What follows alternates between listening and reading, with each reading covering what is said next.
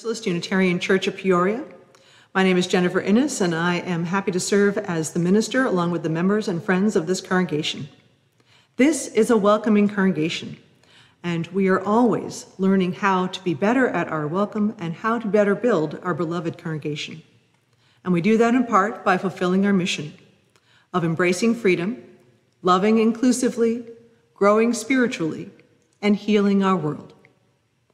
As part of our mission, we recognize those who have gone before us. In the spirit, we recognize the Peoria people who created their world here and cherish the earth around us. If you are new to this congregation, I invite you to help us get to know you. At the end of the service, there will be a link for our Zoom coffee hour, and all are invited to this conversation. Please also send a note to the church office if you'd like more information. For the special announcement today, I call your attention to the renewal of our covenant circles. These small groups meet a couple of times per month at a range of days and times. They are led by dedicated members of this congregation. And every September is a chance to renew these circles. This is a great time to join a group and get connected and get to know some of the members of the congregation. For today and the rest of September, we have messages from members of these covenant circles. And for this week, we get to hear from Jessica Spellman. Hello, I'm Jessica, and this is baby Nora. Covenant circles have been a great way for me to meet people in the church since I'm new to the area, and have been a great source of support as we navigate everything going on with COVID, and for me, navigating new motherhood. Thank you, Jessica. You are also welcome to contact Joyce Rosenberger, who coordinates our covenant circles, and you may contact the office. We hope you will become part of these wonderful small groups. And now, let us enter into our worship.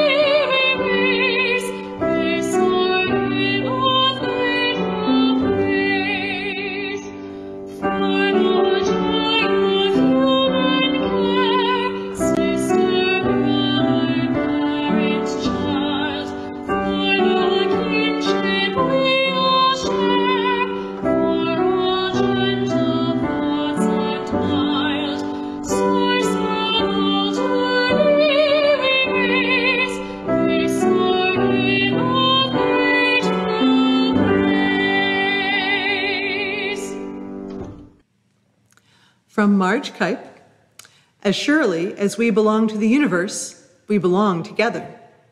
We join here to transcend the isolated self, to reconnect, to know ourselves, to be at home, here on earth, under the stars, linked with each other.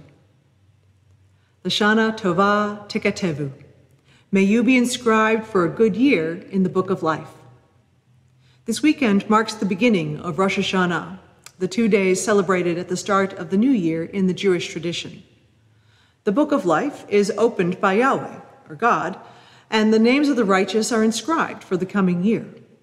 There is a window of 10 days until Yom Kippur, when people might address wrongs, seek forgiveness, and show repentance for how they have harmed others. So this New Year's Day is a time for reflection and indeed is a solemn experience. At the same time, the days of awe are for celebration, for the wonder and gift of life whose sweetness is to be enjoyed. Thus, we have apples and honey on our table today. The gifts of life include the bounty of compassion found in the holy and shared among all. Now, Judaism is one of many sources of inspiration, revelation, and tradition in Unitarian Universalism.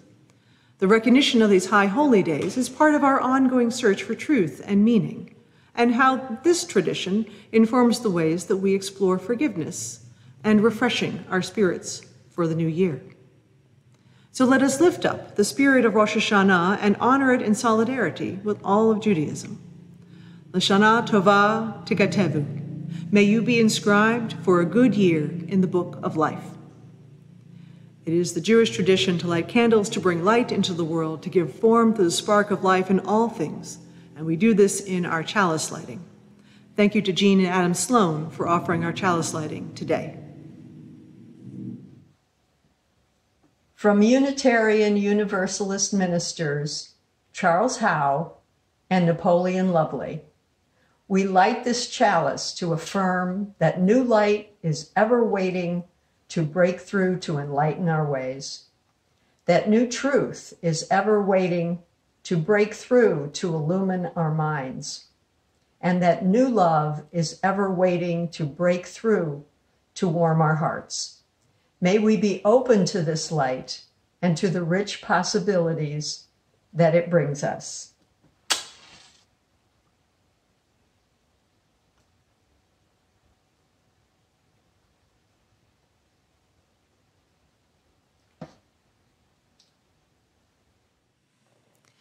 The next message is a gift from my Unitarian Universalist colleague, the Reverend Joanna Lubkin. I invite you to listen and reflect. In honor of the Jewish High Holy Days of Rosh Hashanah and Yom Kippur, I share these words from Rabbi Isaiah Horowitz. There are things that are important to us, and so we speak about them. There are things that are very important to us, and so words flow out from us, bursting with emotion, meaning, and depth. And then there are things that shake us to the core. The core of our being does not wait for the mind's permission or for the right words. There are no words that can contain it. It breaks out in a cry, in a scream, and in silence.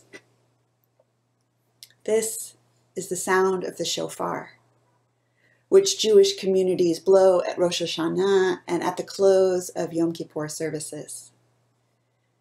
It is a crying voice, not even of a human being, but of an animal's horn. We need the animal, not for its coarseness, but on the contrary, because we need to express something so sublime it cannot find words, so essential and unbounded, the mind can neither fathom it nor hold it back. Each group of sounds from the shofar begins with a tekiah, a whole note, proceeds to shivarim, a broken note divided into 3 parts, and even to a teruah, an entirely fragmented sound. But each broken note is followed by a whole note, another tekiah. This is the message of Rosh Hashanah, Rabbi Isaiah Horowitz concludes. I started off whole. I became broken, even splintered into fragments. But I shall become whole again. I shall become whole again. So may it be for us, and so may it be for our world. You're welcome to join me in saying the blessing for blowing the shofar or hearing its sound, the text of which will appear on your screen, first in Hebrew and then in English. Baruch atah Adonai, Eloheinu melech haolam, asher kiddeshanu b'mitzvotav v'tzivanu lishmoa kol shofar.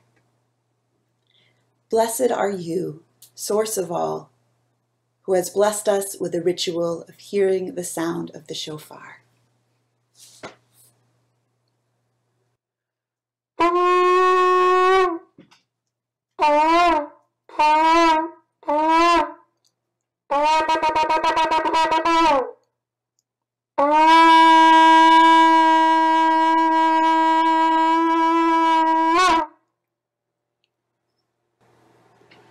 Shana Tova, wishing you a sweet and healthy new year.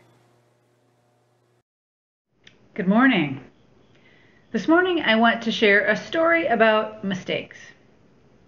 I am 100% sure that there's not a person watching here this morning that has never made a mistake. And that's perfectly okay. It wouldn't be human not to. It's what you do after a mistake that counts. Our story today is called The Watermelon Thieves by Nicole Giles. It's hot, Joey complained to his little brother Lauren. Yesterday, a heat wave had blasted through town, and now they were trying to play marbles. But Joseph was so sweaty that his shooter marble slipped from his fingers. Let's go for a swim, Joey said. As the boys walked toward the river, they saw Sam and Frank, who ran to join them. Swimming's just what we need to cool off, Sam said, kicking a rock. Sure is, Frank agreed. Too bad we don't have a sweet treat to take with us. Then Frank looked at the field they were passing. The afternoon sun blazed off the smooth, round watermelons in Farmer Davis's patch. Hey, Joseph, Frank said, I dare you to climb over that fence and get us a ripe watermelon. I don't know, Joseph said. Isn't that stealing? Come on, Frank said, pushing Joseph toward the fence. No one will ever know. What's the matter? Are you chicken? No, Joseph said, squirming. Frank started to climb the wooden fence rails. Come on, don't be a baby. I'll go with you. Don't worry, we'll just take a little one. No one will ever miss it. Joseph grabbed the closest melon and raced to the fence. The other boys laughed and took turns carrying the heavy melon as they ran to the river. Finally, they broke open the watermelon, and the sticky, sweet juice that trickled down their chins was delicious. But Joseph already wished he hadn't taken the melon. On the walk home, they finished off the last of the melon just as they passed the watermelon patch again. Joseph ducked when he saw Farmer Davis in the field. Farmer Davis frowned, took off his hat, and scratched his head as the boys passed by. Joseph felt terrible. It had been wrong to take the watermelon. He knew he had to tell Farmer Davis what they'd done and ask for his forgiveness. That evening, Farmer Davis visited Joseph and Lauren at their house. One of my prize watermelons went missing. I was wondering if you boys happened to see anyone in my field as you passed by today. Joseph looked at his shoes, a knot tightening in his stomach. Yes, sir, he said quietly. We were with some other boys, and I took a melon from your field. We took it to the river, and all of us ate it together. Farmer Davis pressed his lips into a straight line. Taking a melon that you didn't grow was stealing. I'm really sorry, Joseph said. I don't have any money, but I could do some chores to repay you. I ate some too, Lauren said. I'll help. Farmer Davis thought for a moment. Tomorrow morning, when you're finished with your chores at home, come to my field. and I think I can find some work for you." That night, Joseph lay in bed and felt better. He felt good inside to be able to make up for his mistake. The knot in Joseph's stomach loosened. Tomorrow morning, he would go to the Davises' farm and do whatever chores the farmer asked him to do. And he wouldn't complain about the extra work or the heat at all. Just like Joseph, we all make mistakes. And so, just like Joseph, may we all have the courage to apologize for our mistakes, learn from them, and work to make up for them as best we can. So be it. The second sacred story is Pocket Full of Rocks. Malcolm Tent was just fine. He was doing okay till he went to his classroom one dark, stormy day, and his teacher, Ms. Crabbe, blew her cork, flipped her lid, blaming Malcolm for something someone else did. It just wasn't fair. It just wasn't right, Malcolm said to himself at the bus stop that night. I will not forgive and I will not forget, he promised himself in the cold and the wet. Looking down as the rain soaked his shoe and his sock, he saw something shiny, a rain-slickened rock. What a perfect reminder, my best idea yet. This rock will remind me to never forget. But Malcolm soon found one rock wasn't enough. Turns out he was bothered by all kinds of stuff. Malcolm got quite annoyed at the things people do because he didn't remember that he's people too. So finding more pebbles, more stones, and more rocks, he put them in pockets, even down in his socks. If you want to stay grumpy and grouchy all day, a sore foot's the best thing, our Malcolm would say. The trouble with rocks is they're hard and they're bumpy. They make your clothes saggy, they make you look lumpy. But that's not the worst thing that happened to Tent. Inside, he was hardening, just like cement. Till one day, walking in the rain all dejected, he saw himself in a large puddle reflected. His first thought was, wow, what a big lumpy rock. No, wait, that's me, he claimed with a shock. Oh, what am I doing? He heard himself groan. My heart is now nearly as hard as a stone. After thinking all night, Malcolm said, now I see, when I don't forgive others, I hurt only me. So he took all the stones from his pockets and socks, and he built a rock garden with all of those rocks. Then every time someone did him a good deed, Malcolm went to his garden and planted a seed. Now Malcolm grows beautiful veggies and blossoms, and everyone says that his garden looks awesome. He doesn't look lumpy. He smiles a lot too, because he really remembers the good people do.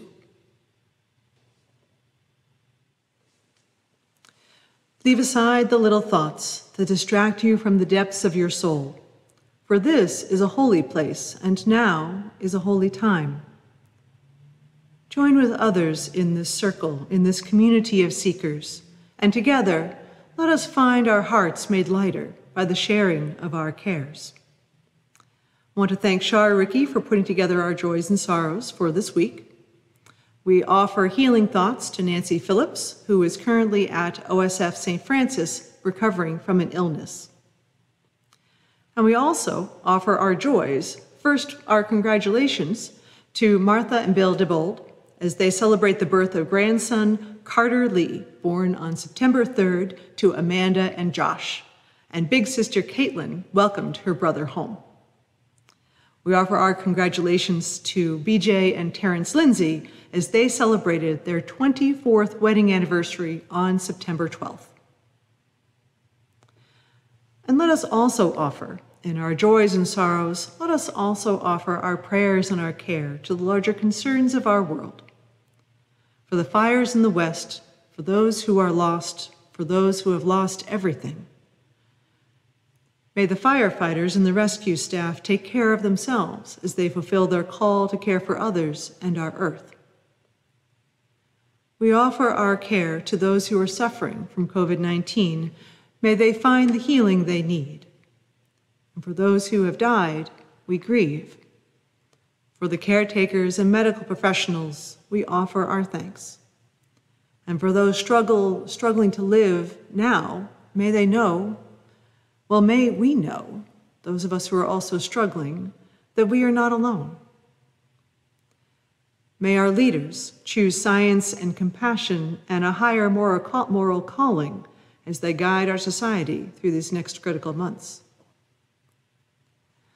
Let us take one more moment in silence. We hold before us all the names and the milestones, joys and sorrows that are among us. There is so much on our hearts and in our lives. May this be a space of pause within the embrace of this beloved community. Let us remember that we are not alone in our hardship. And may we offer our love and support for all who are part of this congregation, for those in our lives, and for our larger world. I invite you to be with me in a quiet breath in and out in this moment.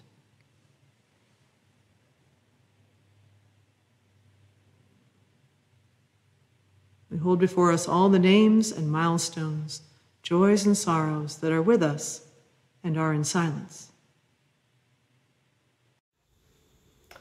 Early in the evening, on Friday, September 18th, the world received news that a great person had died. Supreme Court Justice Ruth Bader Ginsburg died at the age of 87 due to complications from pancreatic cancer. She had an amazing life of service as she advocated for human rights in our legal system. She was a remarkable role model for multiple generations of women and girls, really for all of us. And she was, in fact, a cultural icon of fitness and tenacity and wit and honesty. She also was human, with a family who loved her and all of her imperfections. Justice Ginsburg's life and death reminds us of the fragility in our systems and in our humanity. Many of us are bereft. Would that she could have had a chance to retire and choose how to spend her final years. She may have continued to serve the court, but it is likely she felt she had to remain to protect the progress made in her lifetime. Many of us grieve her death and are afraid of what her absence means for our justice system and for our society in this election year. In this time of great sorrow, let us be gentle with ourselves and gentle with each other. Seek out those who love you and will be present to you, including members and friends of this congregation. If you need additional support, please reach out to me as well. In Justice Ginsburg's Jewish tradition, I understand that when a person dies just before Rosh Hashanah, they are truly blessed and honored by God. May this be so. May she be at peace, and may her life be a blessing.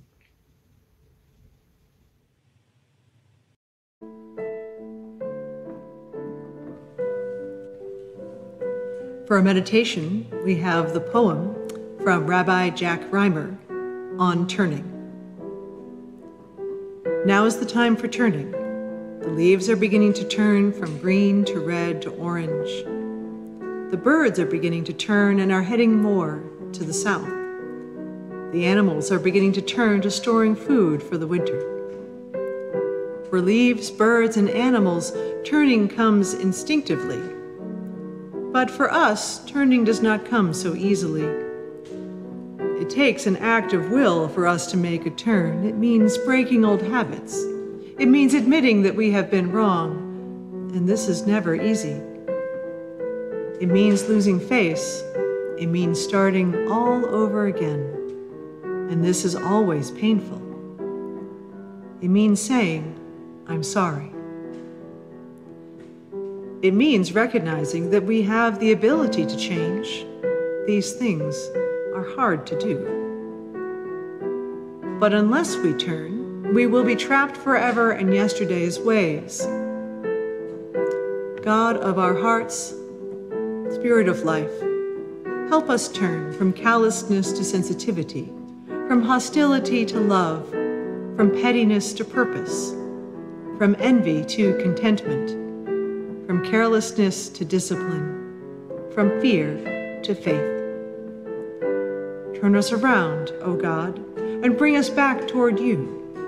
Revive our lives as at the beginning. And turn us toward each other, God, For in isolation, there is no life. Amen. By the waters of Babylon, we sat down and wept. The waters of Zion, we sat down and wept. The waters of Zion, we sat down and wept.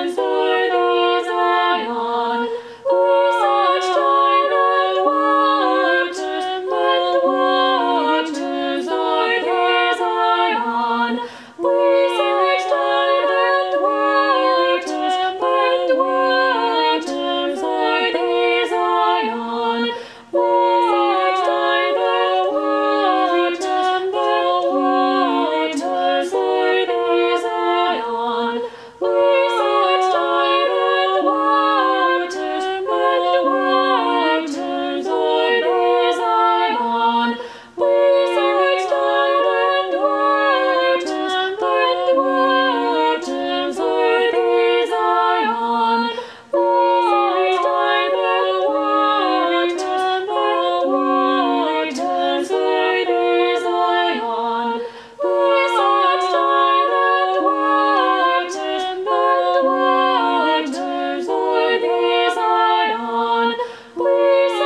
down and wept. The waters of Zion, we sat down and wept. The waters of Zion, we sat down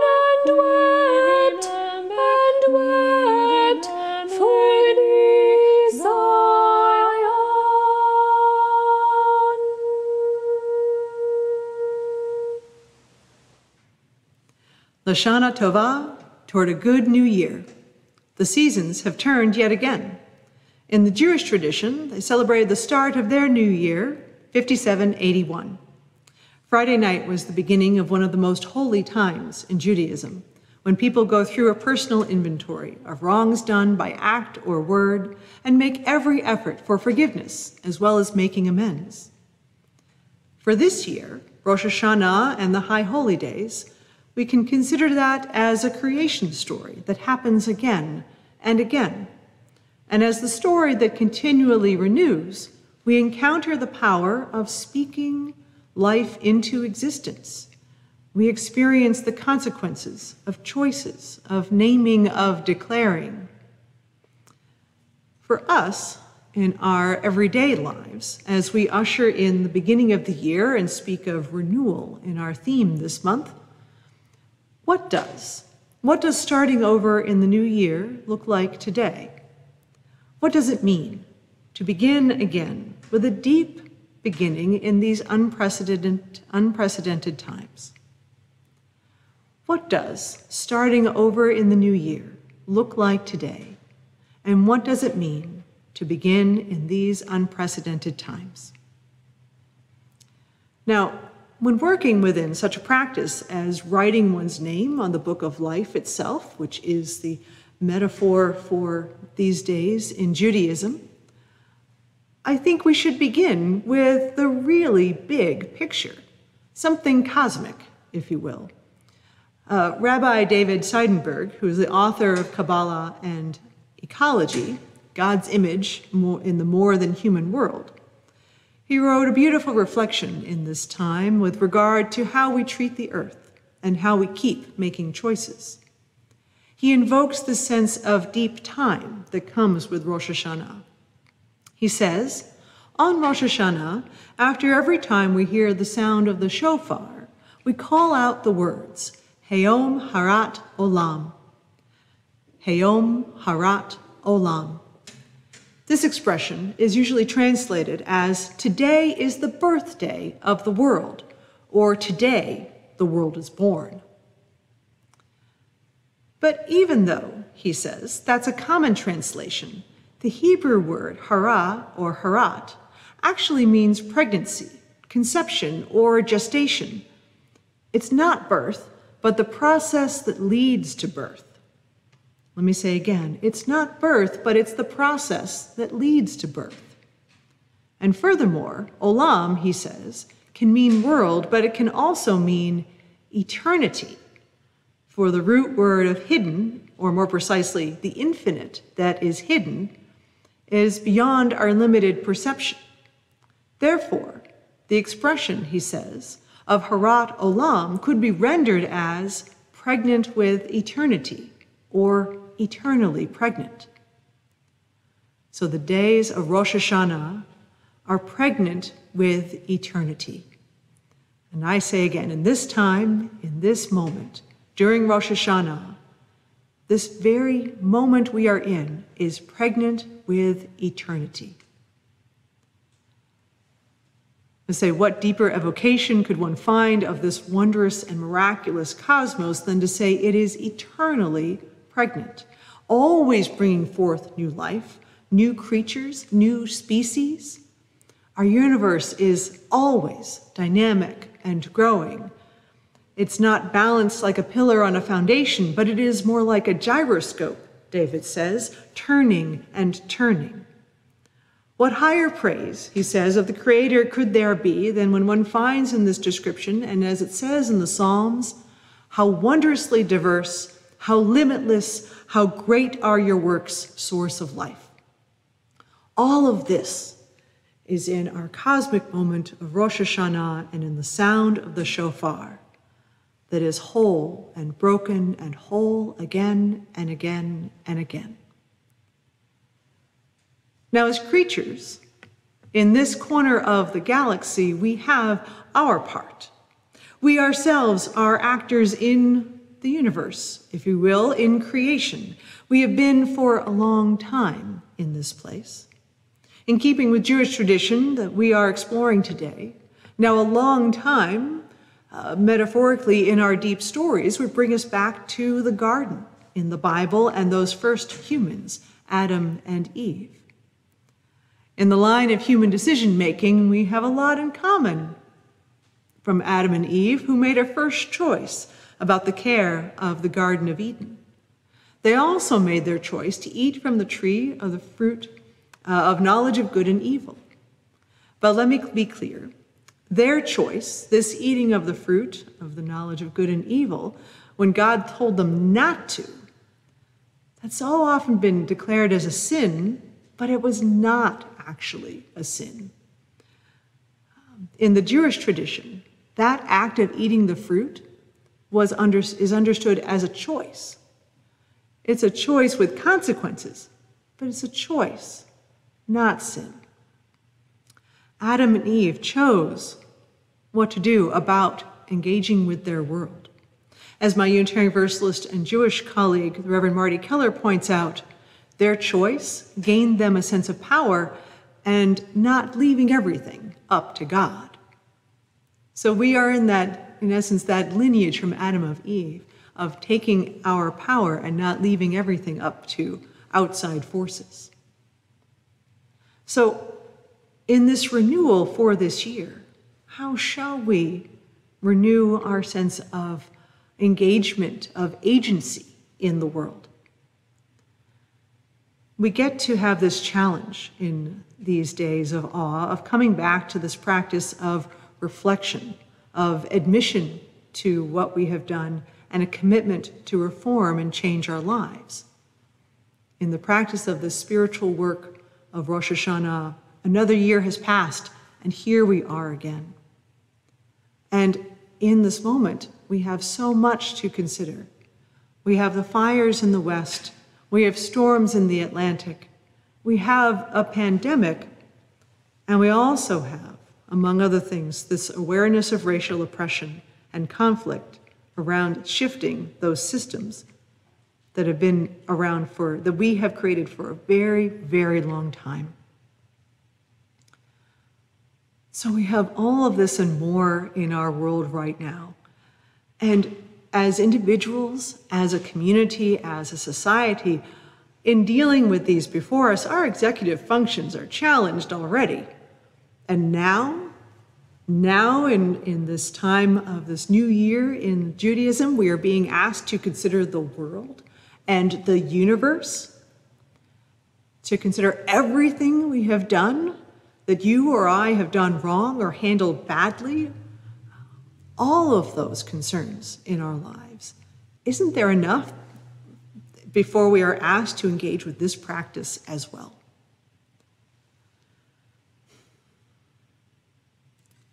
What we have as an opportunity is, one of the reasons I come back to the High Holy Days again and again and keep trying to understand it as a Unitarian Universalist looking into Judaism, is how much this renewal of the world calls us back into relationship. The start of a new year, if you will, is not worth much unless our actions make it different from the year before. I'm reminded every time I engage with this tradition and this practice that it is worth reckoning with our lives right now and not putting it off, not waiting to a better time or another moment.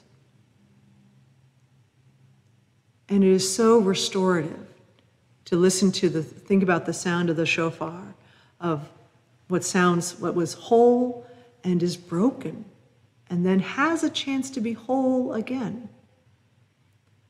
To have faith in that there are renewals and cycles that are a part of our lives, and that they don't just go away because we are heartbroken or traumatized or deeply concerned or don't see the path right now.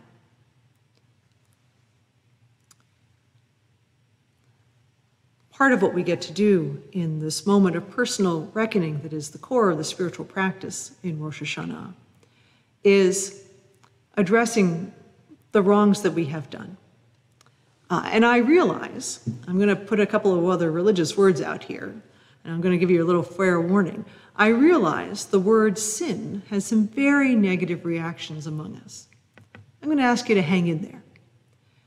We are both drawing from Judaism and understanding the tradition in its context. So I want to offer an understanding of sin as missing the mark. It's not something that you're inherently bad about, but you have aspirations, values, purposes in our lives, and that there are times when we kind of don't aim true, if you will.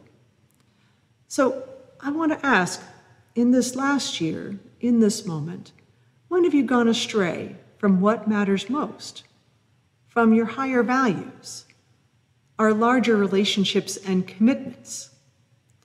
So, if you will, sin is when we move away from those transcendent values of love and hope and justice, when we get off track from, the church's mission of loving inclusively and making the effort to heal our world. So if you understand that's where sin is maybe coming from, when the liturgy is put together for these days in the tradition, there's a litany of confession for harms done, whether or by intent or not, and it can be extensive to consider all the harms that one may have committed in the course of a year.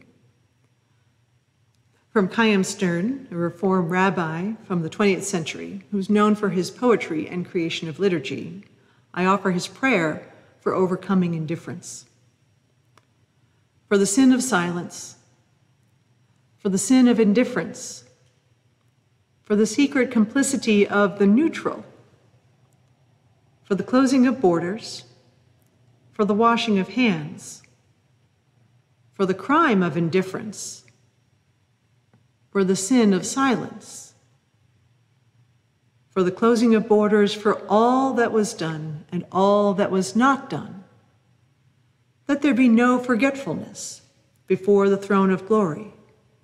Let there be remembrance within the human heart, and let there at last be forgiveness when your children, O God, are free and at peace.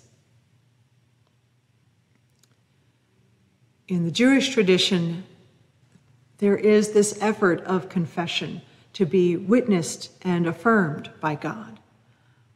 But I'm going to say at the same time, this act of confession, this naming out loud, is very much a human endeavor as well. It gets to take into our heart and honoring and naming and owning what we have done and what we have not done. You can take responsibility. We consider all that has happened for ourselves as well as in our society, the war and climate change and poverty and systems of oppression. We make this effort to engage, to find our way to refresh and renew, and confess and own our mistakes again and again. And I want to offer, we don't have to do this alone. We do this because of love, because of the value of connection. And in doing this together, we get to do this in church. I see how we get to help each other in figuring out how to stay on track and how to understand the value of engaging in this work of ownership and forgiveness, not by ourselves, but with others. We get to be reminded about what's most important in this work, what's most important in our coming together. I'm reminded of this often in particular with religious education programs in particular, how in every volunteer conversation somewhere, in talking with volunteers working with children and with youth, somewhere there is this reminder of our larger purpose, like why adults would mentor youth, why youth would spend a time with adults outside of our immediate families. We find kindred souls for games and for laughter. We expand the circle of relationship that holds us through times of struggle and times of joy. We get to help a teen figure out what pronouns to use and who they love. We get to kick off the start of the religious education year, as Amy Popp and the religious education program are doing this afternoon with a communion of chocolate and fruit. And we get to kind of have that play, that sacred play together. All of this coming together helps make it easier to go back to recognizing how we have gotten off track and how important it is to find our way back again. We have the particular opportunity of the religious community, so we don't face the new year alone, to have companions when our heart is too full and needs a chance to be emptied. So we have practice with renewing our acts of creation, if you will. Knowledge of good and evil doesn't mean we know what to do with our world, not at first and not in many moments along the way. So we work together to make that possible. And part of our work in the Jewish tradition is really understanding how we own our errors and mistakes, and how we can feel truly sorry and make every effort to right whatever wrong has been done. In Judaism, this practice is called teshuvah, and we see this found in the story of the watermelon thieves that Amy told earlier. Now, teshuvah is usually translated as repentance, and it really means return. When we fall short of being our best selves, we are haunted by our conscience, as the watermelon thieves were in the story. And we go through the process of teshuvah to help us to erase our mistakes and return to our more moral center. We admit what we've done wrong. We feel remorse, resolve in our heart not to do that again, and make every effort to right the wrong, including apologizing and asking for forgiveness. and making every effort to relieve the pain or distress we might have caused. So that act of admission, the feeling of remorse, resolving to change, and owning the error and doing everything we can to make it right, that is that deep internal process, and then taking it out into the world in action, that is the process of teshuvah. We also have, in our act of going through this New Year process together, we get to witness others, mutual support, what different behavior might look like. This clearing of the heart also applies to resentment. In the story of Pocketful of Stones, Malcolm is becoming entirely different because of what he's holding on to. And he finally realizes that when he sees his lumpy reflection in a puddle. I like the story because it offers kind of the other side of this process of reckoning. How often I don't know whether another person understands the impact of their actions on me. I have to make choices about how to proceed as well. Now, Malcolm made the choice at first to hold on to rocks, but there's a different process that can be found, one that's a cycle of forgiveness and learning. It's not forgetting, it's not erasing something that happened, but it is forgiving and releasing what had been in the past, whenever possible. This process can be one where we treat ourselves gently in times of deep trauma, of some harms, because some harms last and aren't resolved in one moment of reckoning. It is forgiveness as much as possible so we may move forward. This is the work of faith and community as well. And we remind each other as we gather, as we weep together and struggle together, that there is going to be another day, that the sun will rise again.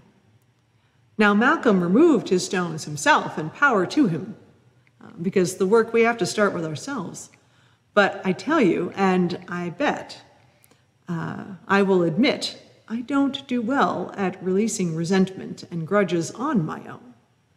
The communal spirit of these next days in the Jewish tradition is a further reminder of how we support each other, even though each of us is responsible for crafting our own page in the book of life.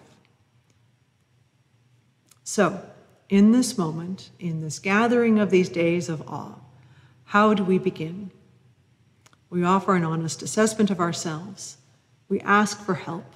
We admit mistakes and seek forgiveness. We can let ourselves be willing to mend what has been broken. And if we can do this again and again, we are clearing ourselves that we may be ready for what may come, for continuing this work of justice, for this effort, our commitment to compassion and recognizing the holy in each other, for understanding that we are all in this together, that we are all part of this great and wondrous world. To be able to reckon and move forward is never more important than right now in this very moment. Hayom Harat Olam. Today, this Rosh Hashanah, is pregnant with eternity. Today is an opportunity to conceive new intentions, new possibilities. Today is our day. Today is when we are on this very planet Earth. And as we say at the end of the Rosh Hashanah liturgy, Hayim Kulchem Hayom, all of you are alive today. And today, Hayom, our choices will gestate for the future, for our children, and for the children of every species upon this planet. Today, may we find courage. Today, may we be blessed. Today, may we be inscribed in the book of life for good lives. Today, let us listen to the voice of guidance within us. Today, let us pay attention to the creation that is around us. All of this All of this is potent and possible and happening. May you go forth into this good day. Amen.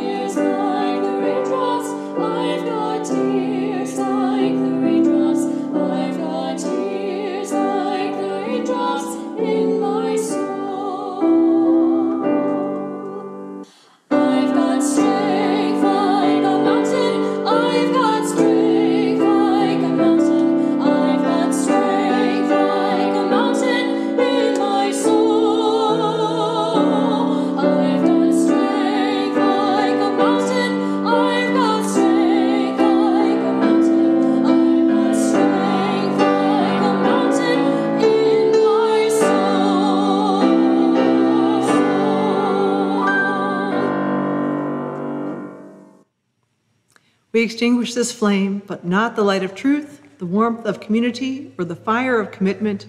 These we carry in our hearts until we are together again. And from my colleague, Amy Zucker-Morgenstern, the book of life is open before us. It tells stories of sadness and happiness, despair and hope, stagnation and change, and a peaceful stillness that transcends all.